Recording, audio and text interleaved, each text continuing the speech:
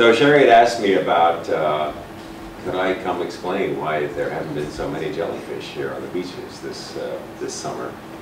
And I thought about that and looked into it a little bit and talked to some of my colleagues. And it turns out that the short answer for why there haven't been so many jellyfish and ctenophores and so forth in our beaches this summer is something we call interannual variability, which is the usual excuse for not having a really good explanation of why something is different this year than the way it was last year. But there are a lot of reasons, a lot of things that affect whether or not we see jellyfish washing up on our beaches and getting in the way of swimmers and so forth, whether they're ctenophores, foam jellies, or lion's mane, or the moon jellies, or any of these, so, or even the salps. And we'll talk about all of those today. And a lot of those factors have to do with the life cycle of the animal, but a lot of them have to do with just the physical environment, which way the currents are going, which way the wind is blowing. We can actually have a whole lot of jellyfish offshore and never see them on the beach if the wind and currents aren't conspiring to bring them up in where they intersect with us. So it's very difficult to tell in any one year without doing an extensive survey quite a ways out the shore and out to the edge of the Gulf Stream and up into the estuaries as to what's actually happened to them, which is why I'm going to give you this cop-out answer that it's a matter of some years there are a lot of jellyfish and some years there aren't. So in order to make up for the lack of explanation, I thought what I would do is talk a little bit more generally about them, where they live, where they work, what they do, what kinds of things they are.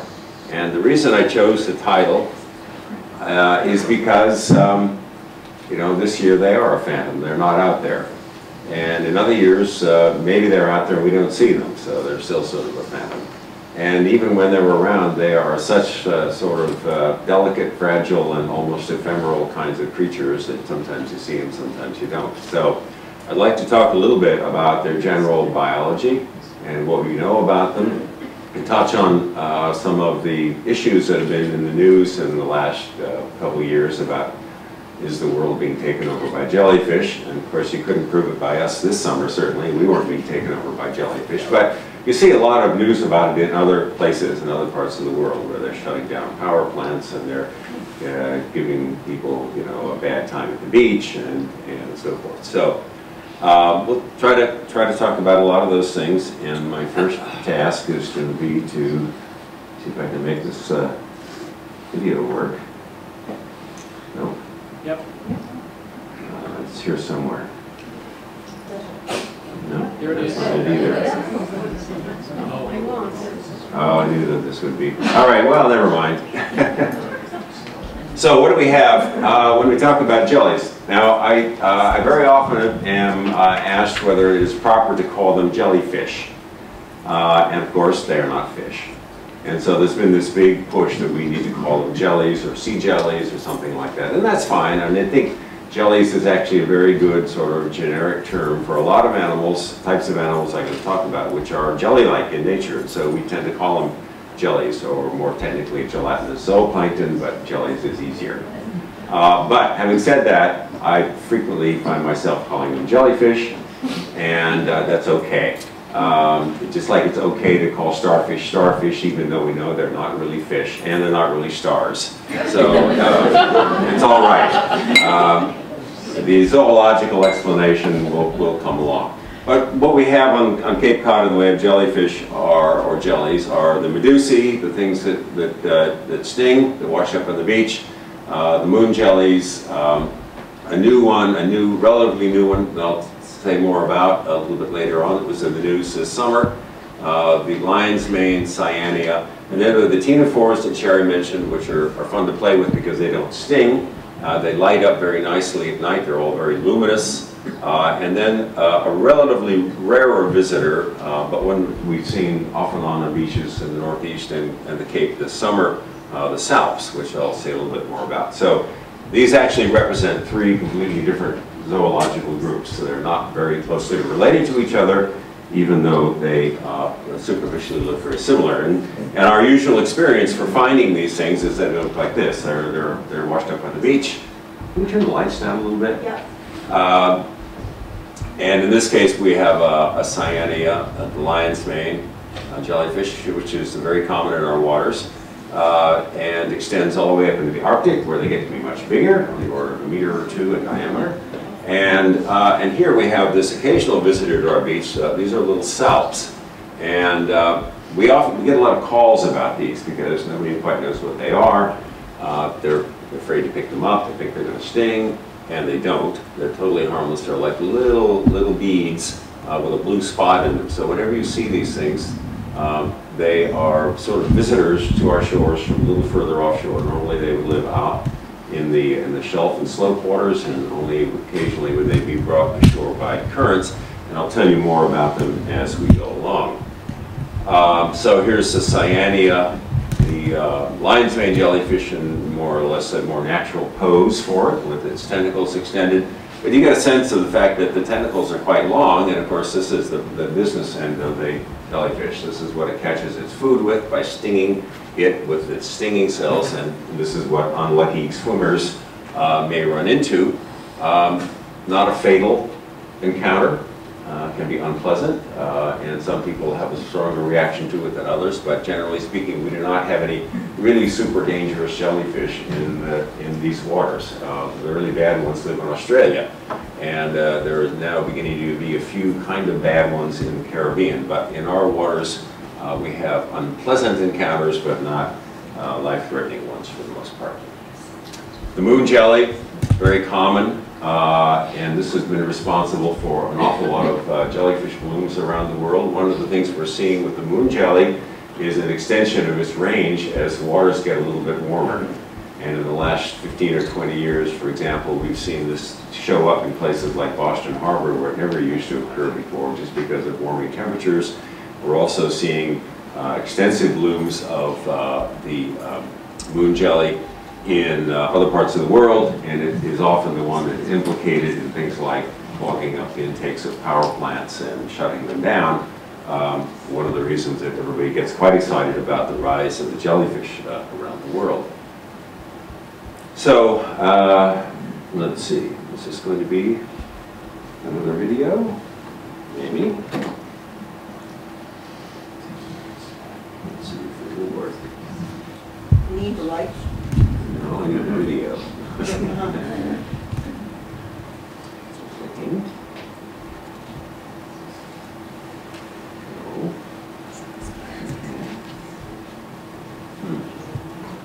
Well, all right.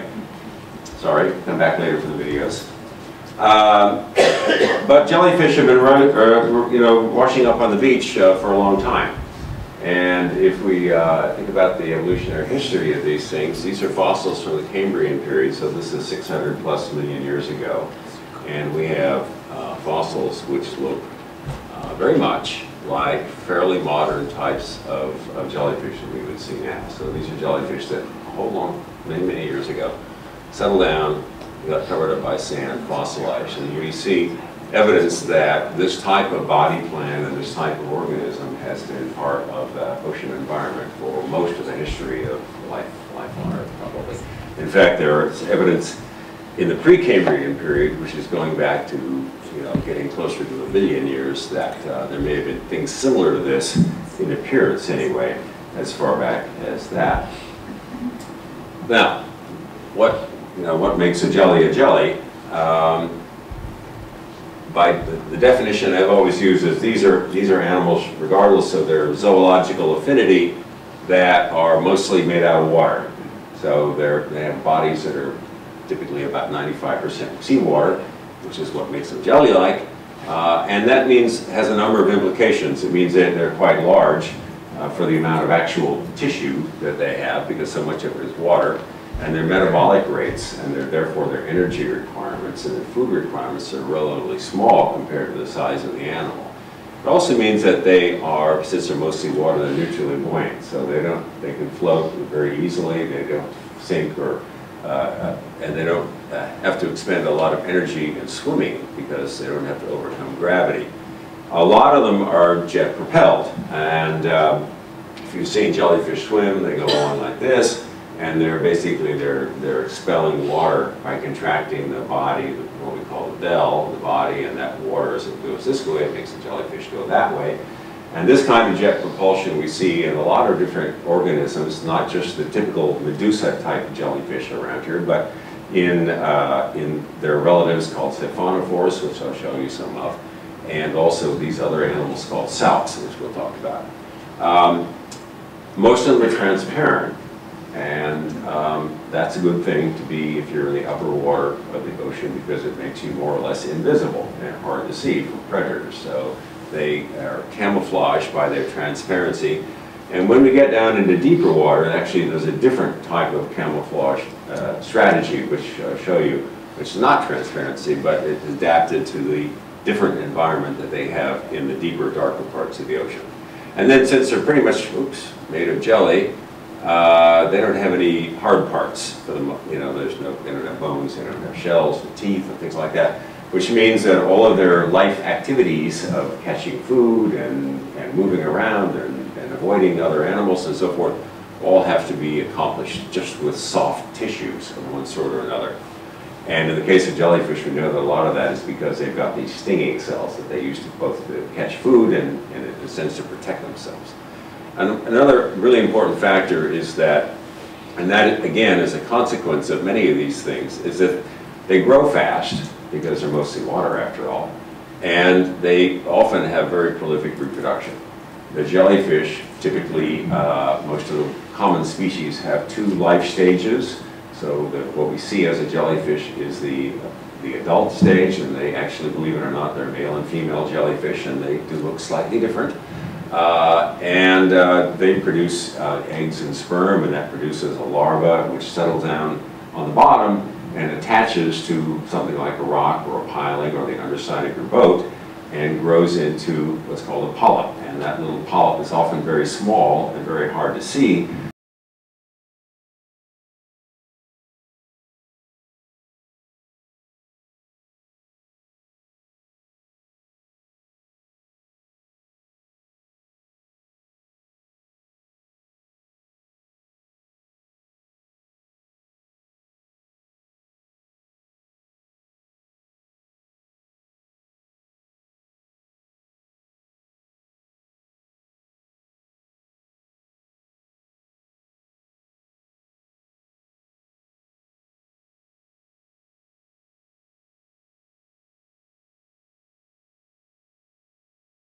To the point where the following summer is when we would see them offshore here or on our beaches.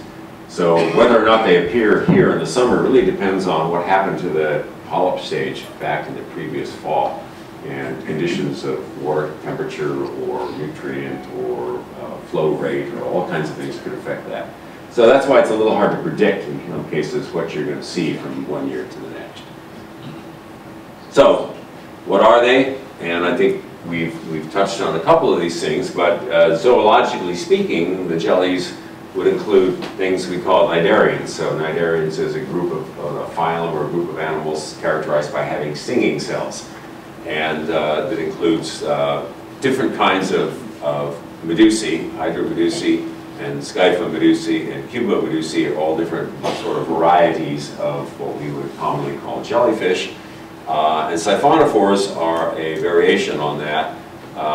The example that you probably know is the Portuguese man-o'-war, which is a type of a siphonophore, but there are many, many others that we hardly ever see because they live further out to sea or in deep water, and they are rather sort of specialized versions of typical jellyfish.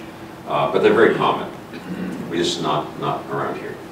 The ctenophores, we mentioned, the comb jellies. We have typically 2 or 3 major kinds here. We have the little sea gooseberries that show up sometimes earlier in the year. It's called pleurobrachia. And then later on, the ones that we call Nemeopsis, which are a little bit bigger, about like that. I'll show you some pictures of those. And they are distinct in many, many ways from the true jellyfish. But the most important one maybe is they don't sting. And so you can play with them to your heart's content, and there's no risk to that. And then there's a group of other organisms which we don't normally think of as being jelly-like. These are things which, again, typically are not near-shore coastal organisms, so we wouldn't see them on the beach. But they do live in the open ocean and the deep ocean, but there are different types of mollusks that are gelatinous, that are snails essentially, and of course some of the cephalopods, some of the squid and octopus, which you might not think of as being jelly-like, but there are open ocean and deep ocean species which are in fact completely transparent and just about as jelly-like as any other jellyfish. There are worms that are transparent jelly-like worms, and then there is these tunicates, and this is where the salps that I mentioned comes in. There's this group here. The tunicates include things called sea squirts, which are again these little lumpish things that grow on rocks and pilings and so forth. They're one of the fastest growing fouling organisms again on your boat or on your dock. But there are a type of them which are clear, transparent, jelly-like organisms that swim around freely in the ocean, and they are part of what we would call jellies. So, why is it that why are we all interested in this? I've been interested in it for a long time, but in the general public there's been a lot more interest in the last few years for a lot of reasons, and I think because there have been more of these blooms, population explosions that have an impact on fisheries in some cases, either because the jellies eat all the larval fish or they compete with all the food for the larval fish and they have an impact that way. Oftentimes when we have these dead zone events in places like the Gulf of Mexico, where nutrient runoff has caused so much of a depletion of oxygen that the fish all die, the jellyfish sometimes, because they're less sensitive to those conditions, they can survive in those conditions, they will come in and be much more populous then. We also have changes that appear in the distribution and probably in the abundance that are probably climate related. As climate change affects the oceans generally, we get warmer waters in a lot of places, and that can enhance the growth rate and the reproduction of the jellyfish. It can allow species that didn't formerly live there to move into further north, say into waters which are now warmer and more comfortable for them. It's an example of the moon jelly that I mentioned, which is now further north. There are changes in circulation patterns that also will affect the distribution of these animals. There's invasions, so species invasions, and there have been some very, very sort of famous jellyfish species invasions over the years. A few years ago in the Gulf of Mexico, there was a big invasion of a really big spotted Australian jellyfish that nobody had ever seen before. And it shut down a lot of fisheries. There were so many of them that they clogged the shrimp trawlers' nets. And there were so many you could fly over in an airplane and just see them all over the surface of the water.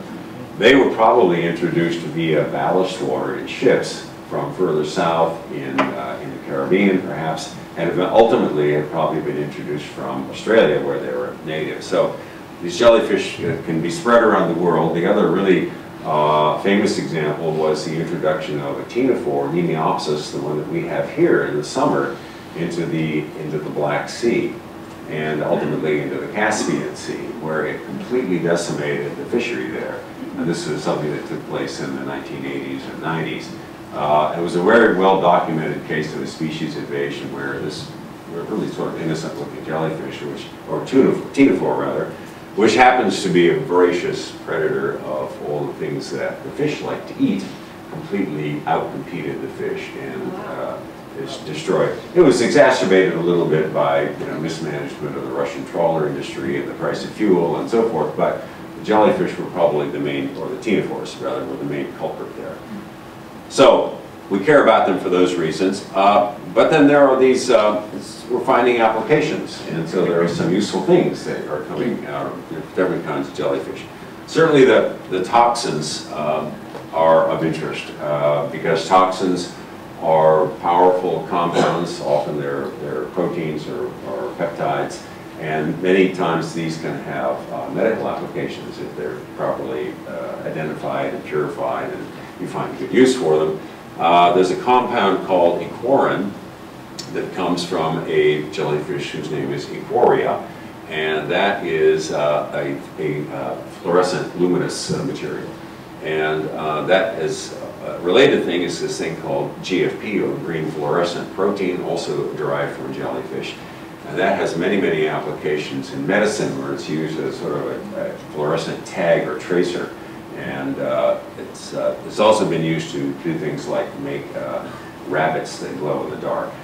So there's many, many useful applications, as you can see. And another one that you may have seen recently are all these ads for this jellyfish protein that's supposed to increase your brain power, something called Prevagen. Okay, so this is a variation on this compound, eporin, called apoeporin. It comes from a jellyfish. It is extracted from a jellyfish. And in my looking into this, it's apparent that this compound has been shown to have some beneficial effect on your brain function as long as it's injected directly into your brain. And apparently, taking the pill isn't quite the same thing.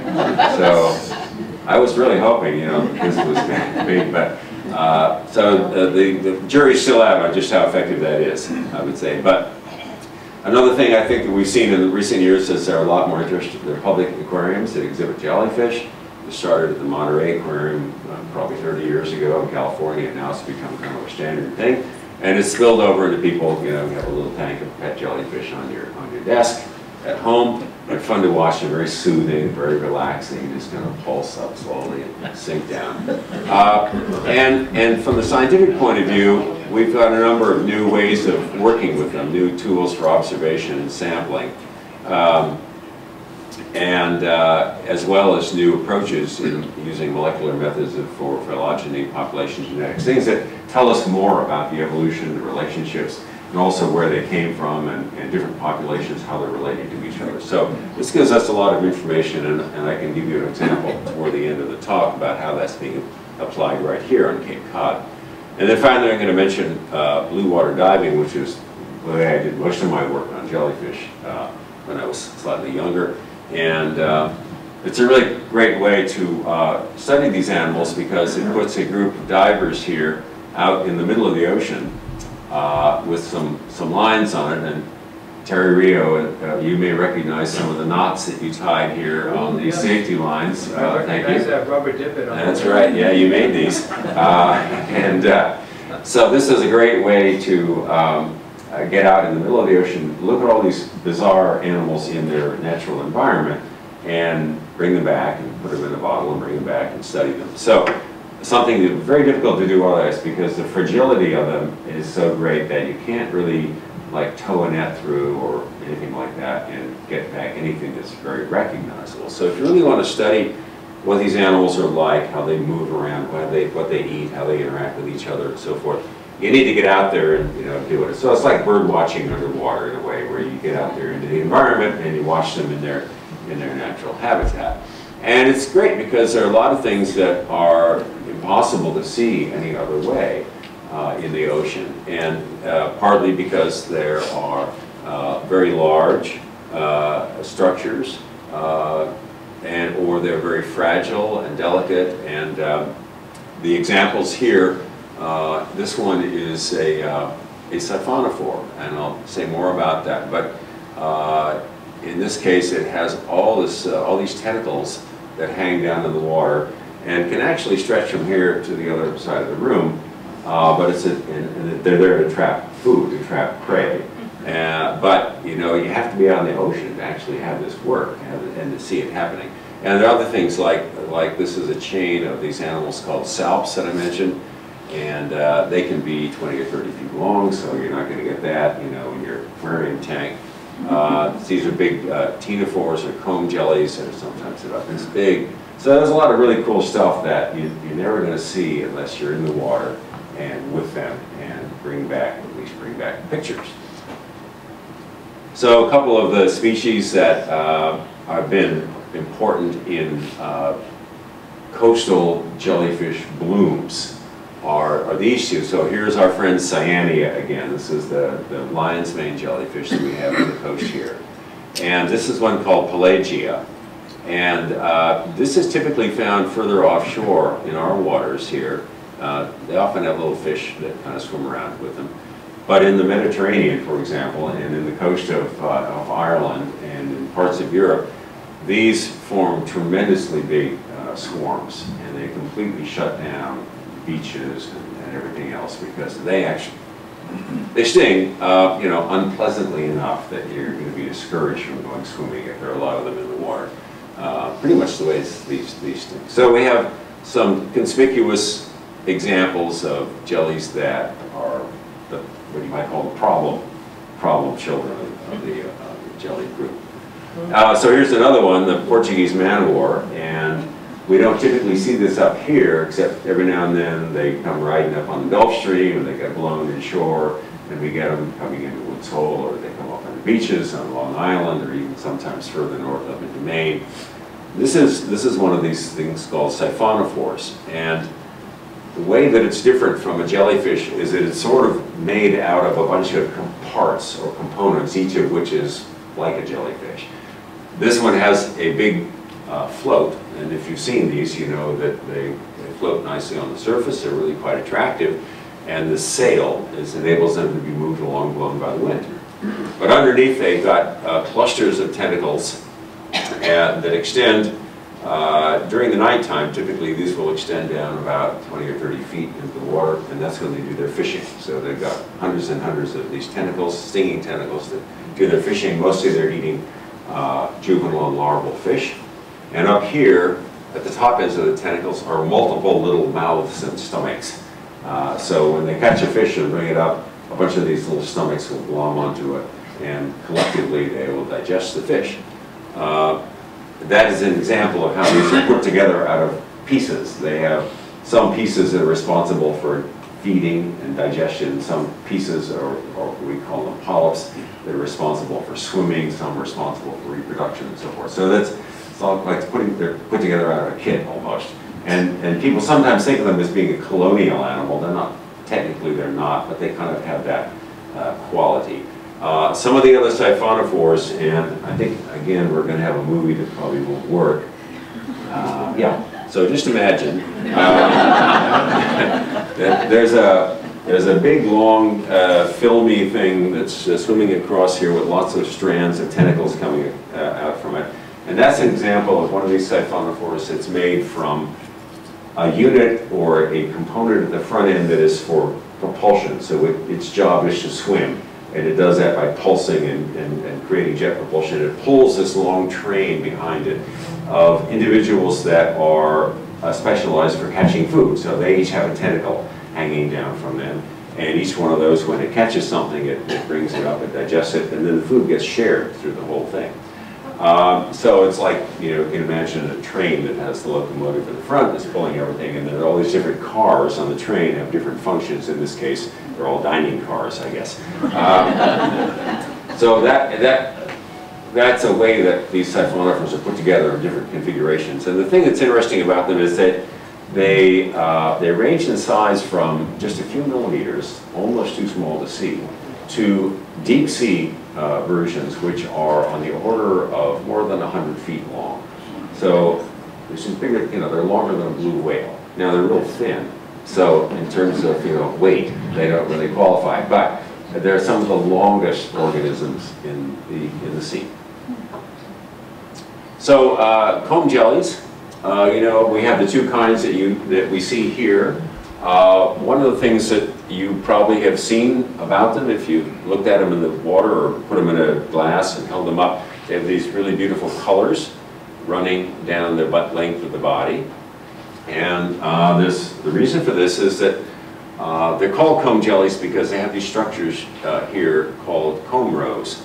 And the comb rows are made up of little plates that are all overlaid on each other. And the reason that what they do is they cause the animal to swim, because these little plates flutter back and forth like a lot of little paddles or oars. You think of one of those old Roman ships with all the oars coming out the side. That's kind of what this is like. And the reason, and that's how the animal swims, by the paddling of these little plates, and that, depending which way they paddle, it can swim forward that way, or it can swim that way, backwards. And the reason for the color is that these plates are made up of cilia, which are like very, very fine hairs that are fused together. And that structure creates something called a diffraction effect. and it breaks up the light into these prismatic colors when you look at them. So depending on if you shine a bright light, you get these wonderful prismatic colors. And when the animal is moving, of course, they ripple down like neon lights. They're very, very beautiful to watch. Now, the other thing you'll see in this picture is these tentacles. So this has 2 tentacles here, and this one up here has 2 tentacles. These are 2 different species, and the tentacles are used for catching the food, just like in a proper jellyfish. The difference is they don't sting, as I said before, but they are sticky. So they have these special things called glue cells that on the tentacles, and so when they contact something, it just sticks to them. And then they can reel in the tentacle and eat whatever it is. So that's why they're fun to play with, because you're not going to get stung, and they don't stick to you very well. Occasionally, there's a species like this one that is able to eat organisms that are bigger than it is itself. And that's because they're real stretchy. So you think these animals are like a big rubber bag, and it pulls something in, it just opens its mouth, and it completely folds whatever the prey is that it's eating, and then it can spend the next day or 2 digesting it. Here's our next imaginary video, which I think shows some of these comb jellies that we have on our coast here.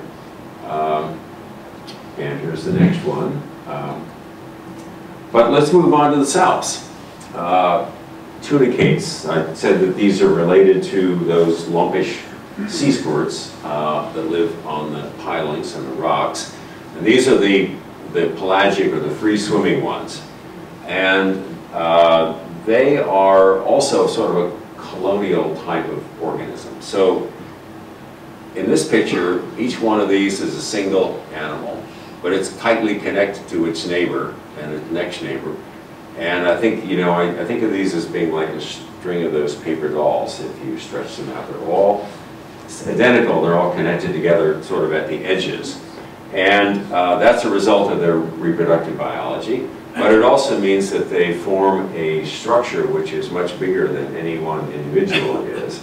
And that has advantages because it's harder than for some fish to attack them because they're much bigger than they actually are.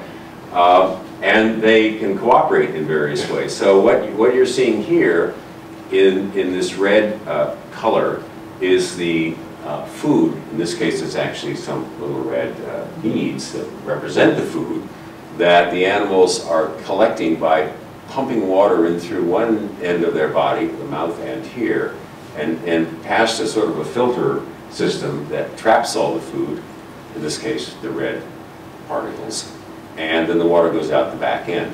And this is how they move through the water, and they collect the food as they go. So they're sort of vacuuming their way through the water and collecting all the food particles and eating them as they swim along. It's a very efficient mechanism of what we call filter feeding. And we see other variations of it in some other of these types of tunicates. These are the things called salps. And these are another group, related to them, which are called doliolids. And there will no quiz after this. Don't worry. And so there are multiple ones of these little individuals that are all connected together in a long chain. And each one of these has the job of collecting food, and it has a different type of filtering system that you see here with these stripes. And so they all collect food, and then it gets shared because they have a sort of little pipeline running down the middle, and all the food gets distributed to all the rest of the colony. Everybody gets to share alike. And at the beginning, at the front end of this, which we don't see in the picture here, there's a big individual one whose job is to pull everybody else through the water. So again, we have this sort of locomotive and train of cars system that we saw in the siphonophores, which now works in this other group of organisms, which is completely unrelated to them. In fact, these are more closely related to us, the we vertebrates, than they are to the jellyfish. So there's a lot of really interesting adaptations in this environment to collecting food in a place where food is rather sparse and doing it with a minimal expenditure of energy, and also having mechanisms, rather complex ones, for reproduction and growth and all the things that these animals need to do. Now, this I think might have a video. Well, anyway, in this panel there's a little movie of a salp swimming through the water, and in this panel there's another little video of a salp swimming through the water. So let's just look a little bit beyond our coastal waters here for a minute, because it turns out that when you get into the deep ocean, so down below a few hundred meters, which is the least explored. I'll make that go away. It's okay. Away. We can live with it. Yeah, just Ooh, that was wrong. Resume. Resume. Oh no. Okay, bear with us here. We'll get it. Ah. Okay. So the deep ocean. You know, we all know the ocean is 70% of the planet. But we don't often always remember that the biggest living space on Earth and biggest living space in the solar system, as far as we know so far, is the deep ocean, and 95% of all the living space. We've only explored 1%, maybe 2% of it. It's hard to say. And it's a very different environment than we're accustomed to, because it's mostly dark, it's mostly cold, it mostly doesn't change. What food there is coming down from the surface, where there's photosynthesis and light that generates plant food, and then it all sort of drifts down into the deeper waters. And it's the place where an awful lot of different kinds of jelly animals, variations and different species of the things that we've been seeing here, make their home. Things that we do not see in the surface waters. So what do you do to get there? You can use a submarine like Alvin that we have down in Woods Hole, or you can use one of these remote robotic vehicles. This one this is a picture from a cruise in the Philippines about 7 or 8 years ago now, and it can be sent down with lights and cameras and special collecting devices that enable you to actually go down and find these organisms that are very fragile and delicate, and bring them back and for study on board ship. So what do you see? Well, there are a lot of really extraordinary, big, unusual critters down there that nobody's ever seen before. In fact, practically every time you go down and look at something in the deep ocean, you find something that nobody's ever seen before, because there's a lot of space down there and a lot of things. This is a jellyfish, but it's about this tall and it's about this big around. It's called Deepstaria enigmatica. It's got a great name. And it was named actually it was first discovered by somebody who was diving in a submersible back in the late 60s, I think. That's called the Deep Star, and so it got named after it. And it was enigmatica for obvious reasons. Nobody could figure out what it was or what it did or anything like that. And subsequently, we've actually found a number of these, and they're really interesting. They're big, sort of the jellyfish equivalent of a garbage bag. They're about the same thickness as the wall of a garbage bag. They're about the same size. They have a big opening at the end. And as near as we can tell, they just kind of hang out in the water, and they wait for unsuspecting things to sort of swim up inside them.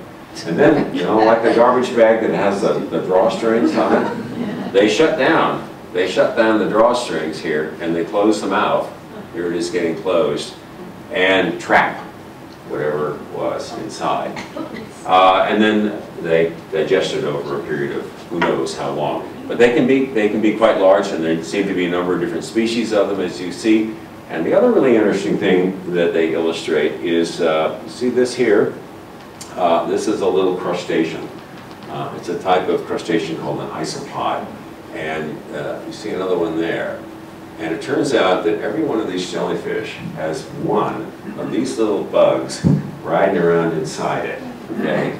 And we don't know quite what they're doing there. There are a lot of these types of jellyfish that have hitchhiking animals that live on them, typically little crustaceans called isopods or amphipods.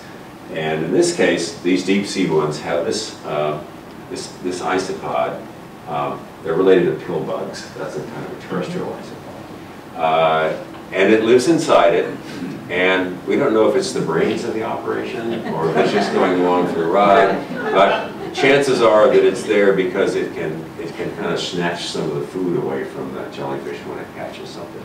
And it's protected from anything else because it's got a perfect place to live inside there.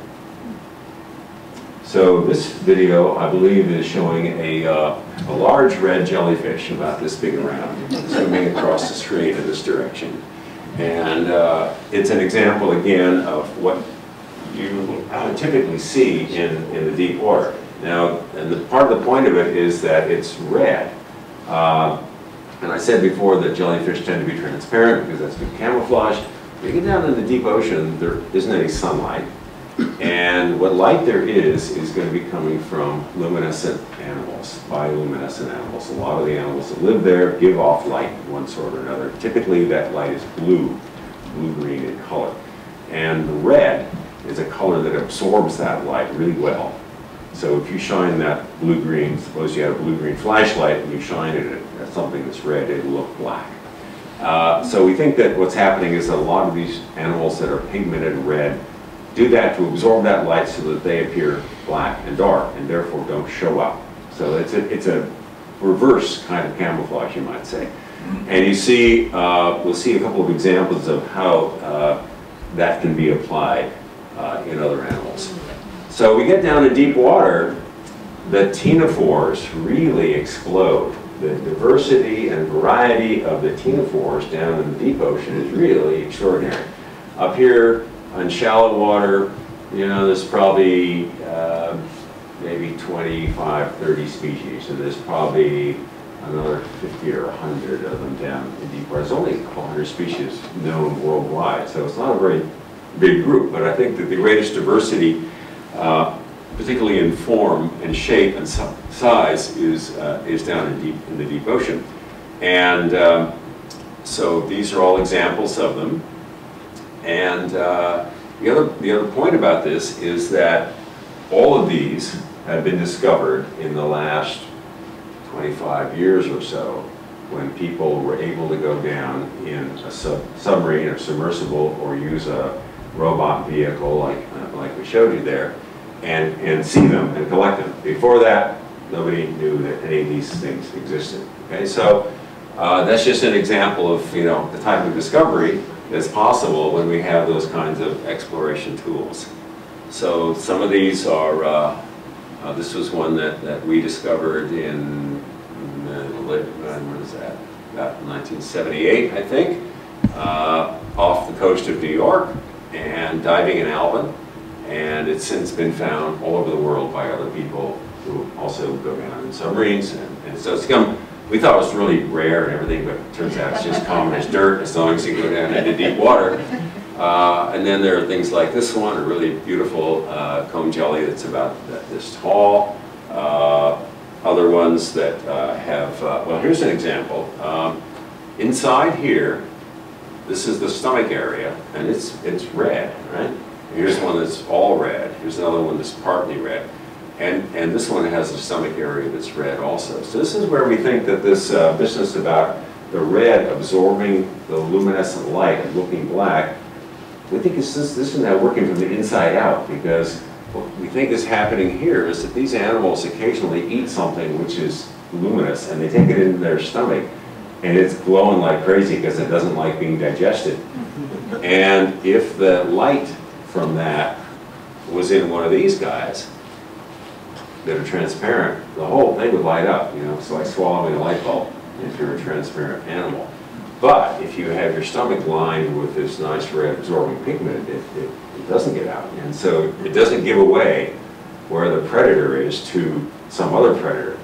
This is one of the things that we think is true for this deep ocean environment, that it's dark all the time, except for when animals produce light. But as soon as they produce light, every other animal knows where they are. So they have to be very judicious in their use of this luminescent. And they might use it to signal their presence to a a female of the same species, perhaps, for the communication, so they can find each other. They might use it to startle a predator, which is sometimes if something bumps into them, they sort of make a flash like putting a flashbulb off in a dark room, and it dazzles the predators so that they can get away. It might, some animals, not these, but fish, have lights that they can actually use like little searchlights to look for things.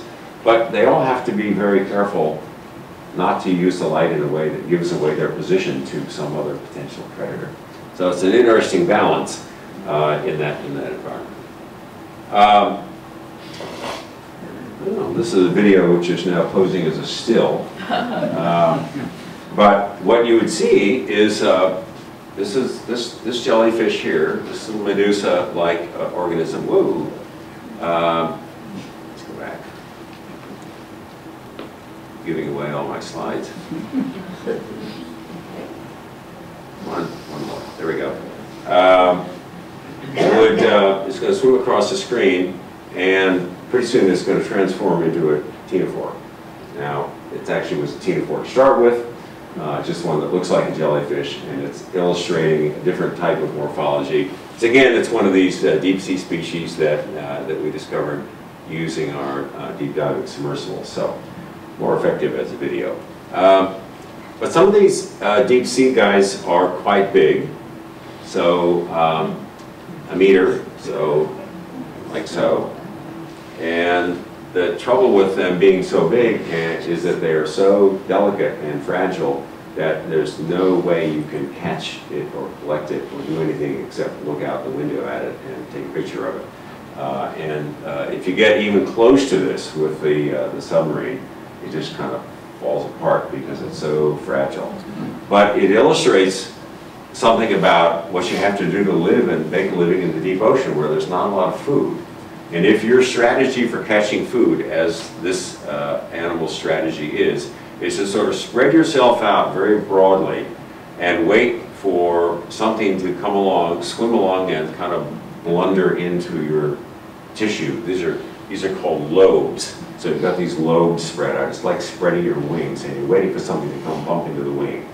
And when it does, you fold it up around it, and you transport that prey item into your mouth.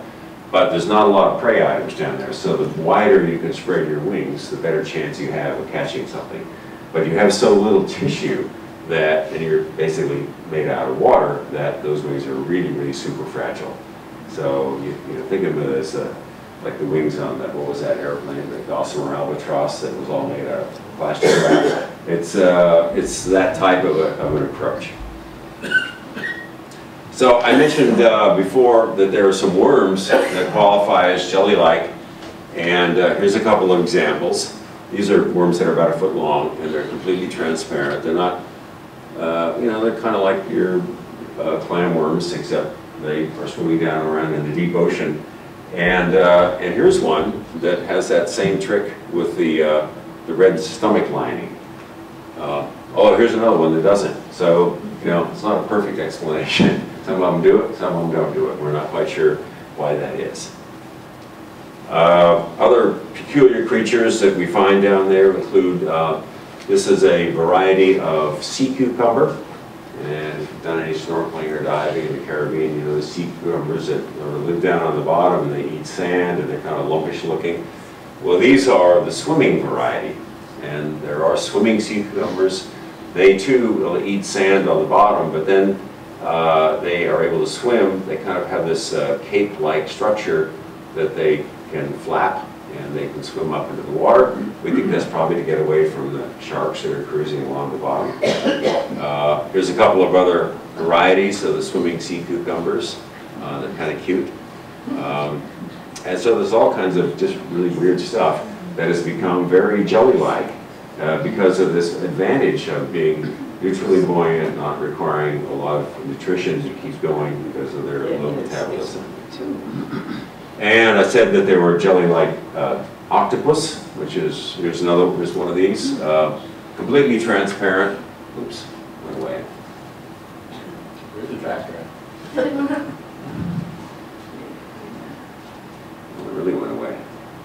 I told you it was dark down there. There we go.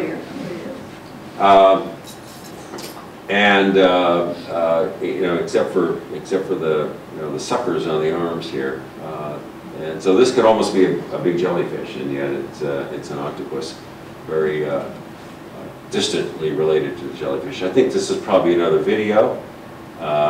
Forget what it shows, and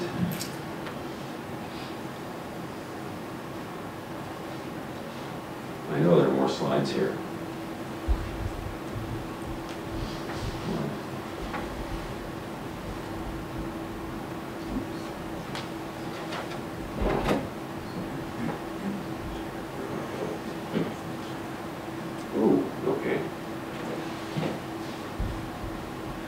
All right, I think what we're doing is moving on to another topic.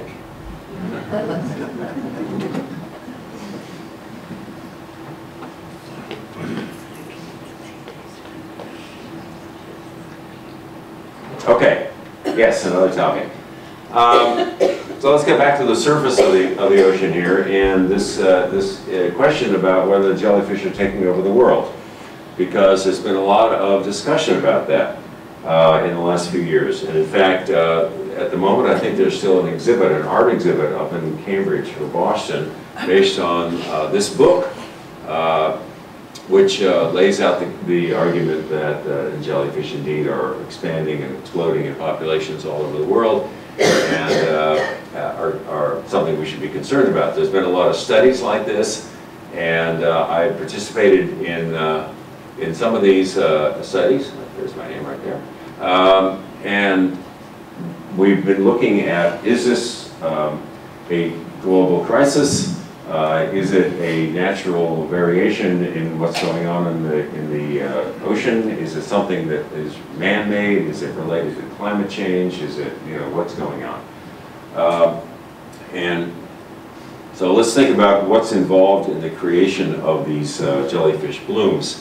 I said before that they have very good reproductive mechanisms. They can reproduce themselves very rapidly. They have different mechanisms of budding, for example, which we call asexual reproduction.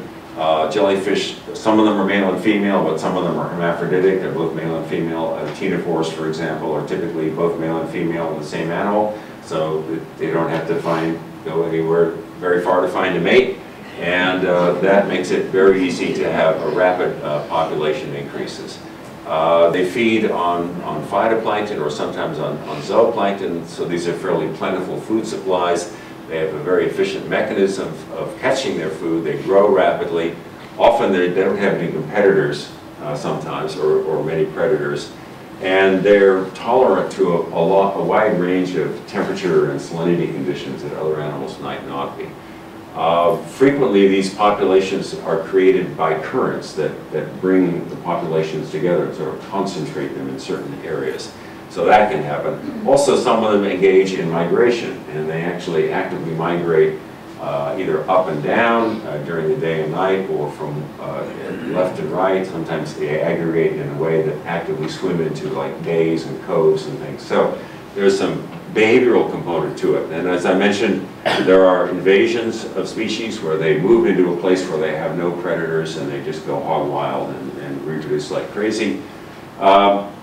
So we don't know yet whether this bloom phenomenon is something that any of these animals could do under the right conditions, or only some have the right characteristics to make that possible. Chances are it's only some of them, because we only see this happening in maybe a few dozen species out of more than 1,000 species of jellyfish worldwide. So what's bad about it? Well, some of these things are obvious. It's a nuisance if they are stinging you. There is interference with fishing. They do kill off other things that we would like to have, like larval fish or the desirable things. There's the problem with power plants, or desalination plants is another example, where they're situated in the coast and you get these things coming in and they gum up the works. And then the other problem is that if they all die off, it's suddenly you've got a real nasty stinking mess out there, which will suck up all the oxygen and kill off a lot of other things. So what are some examples of these kinds of things happening. These two maps show places where there have been frequent blooms in the red areas here in various coastal areas. This is based on data that a working group compiled extending back, in some cases, almost 100 years, pulling together all the information about where these things were occurring. There are cases in the blue hatching here where trawl fisheries of various kinds were affected by large blooms of jellyfishes. These green stars or desalination plants, typically in the Middle East here, where they were affected by jellyfish, and this is power plants, again affected by jellyfish coming into the cooling water intakes. And then the lower map has to do with fatalities from jellyfish, and you can see these are mostly in Australia and in Southeast Asia, and then other what we call newsworthy sting events, which is, I guess, somebody gets stung badly enough that it ends up on the 6 o'clock news, as has happened here not too long ago. So here's an example of the problem for fishing. This is from in Japan, where there's a really big jellyfish called Nomura's jellyfish, which is about this big and this tall, and they develop in coastal waters in China, and then they swim across, and as they grow and develop into the Sea of Japan, where so they're a Chinese export and a Japanese import, where they create problems for the Japanese fishing fleet. And in fact, there was at least one instance when a fishing boat pulled up a net so full of these and so heavy that it capsized the boat.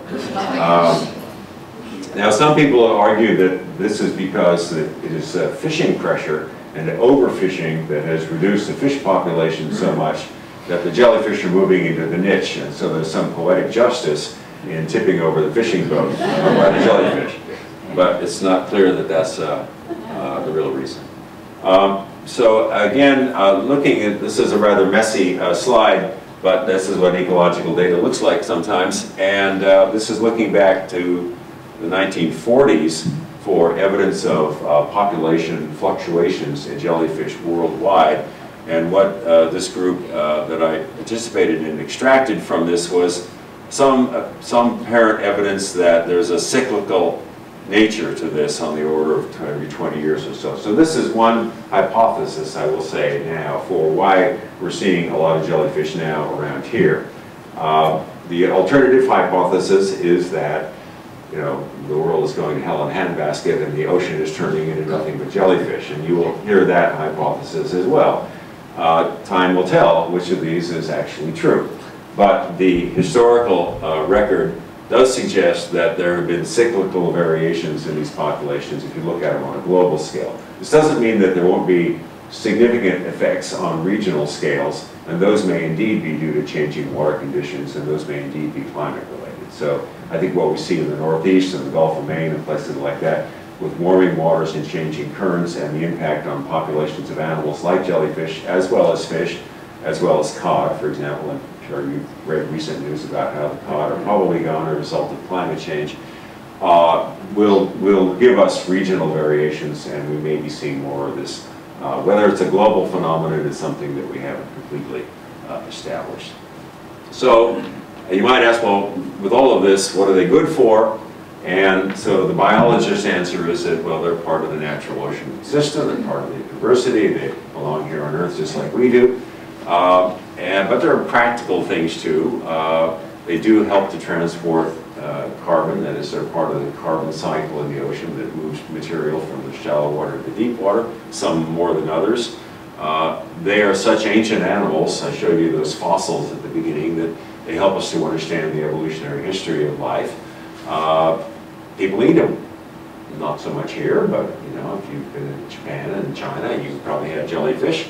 They are a source of some biochemicals, maybe not fixing your brain just yet, but they do have some useful applications in medicine, and people like to go to see them in aquariums, so there's at least a few redeeming features.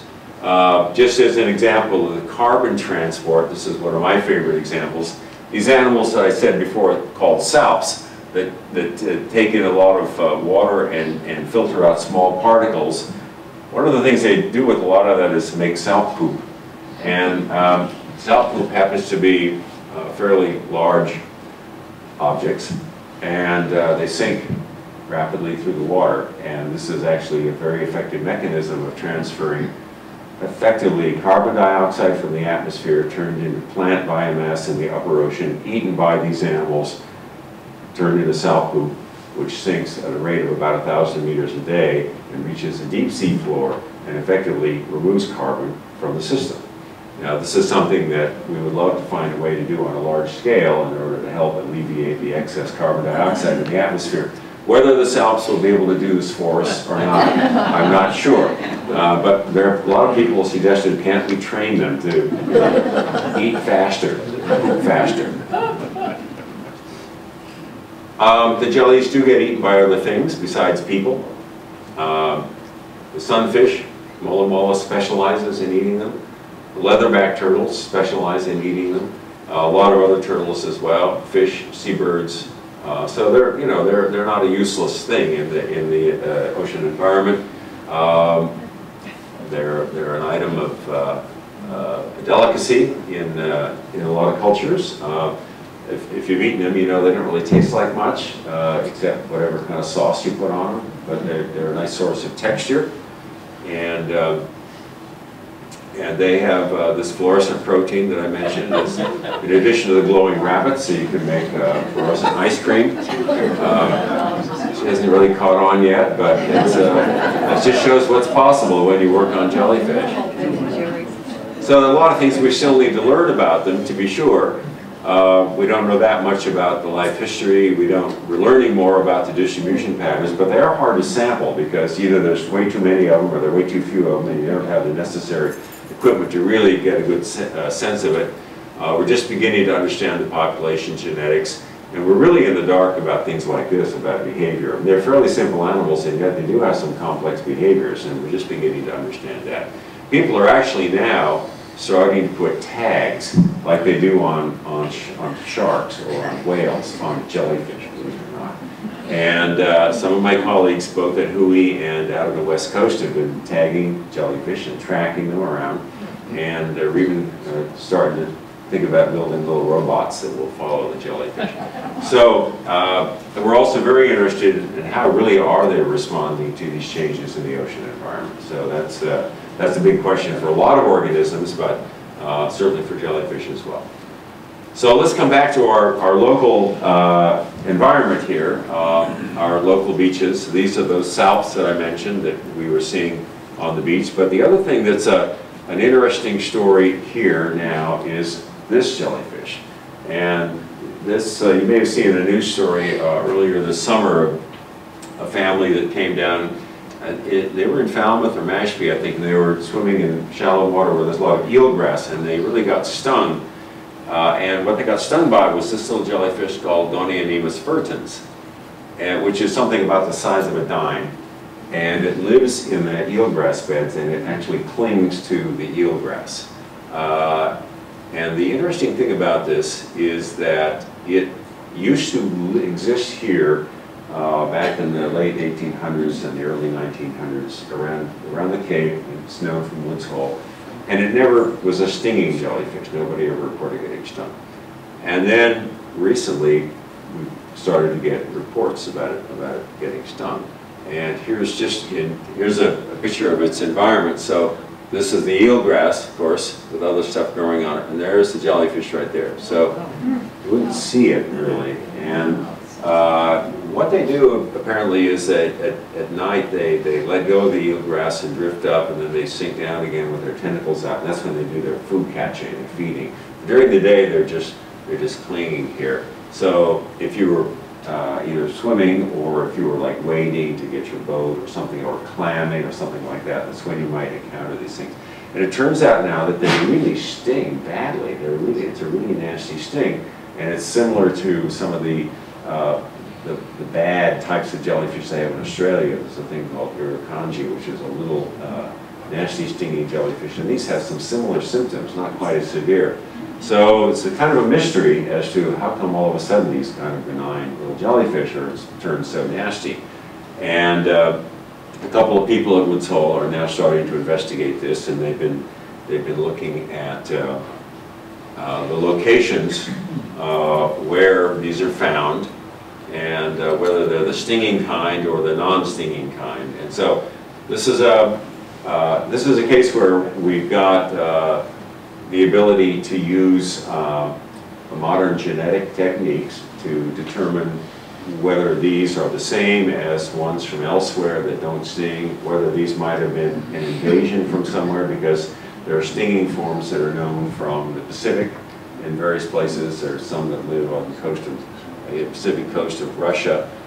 So we're this group that's working on them is trying to figure out these questions about where did they come from, or are they the ones that were here all the time and suddenly something has changed about them? They have a different gene expression that is making them sting. So we have many mysteries still to unravel for these animals, and I think that that's all I will say about them right now. But I think they continue to be a fascinating group to study. They can be problematic for us, but maybe we're being problematic for them too if we're making the changes in the environment that are leading them to respond in the way they are. But thanks, I appreciate your attention and hope you'll have questions.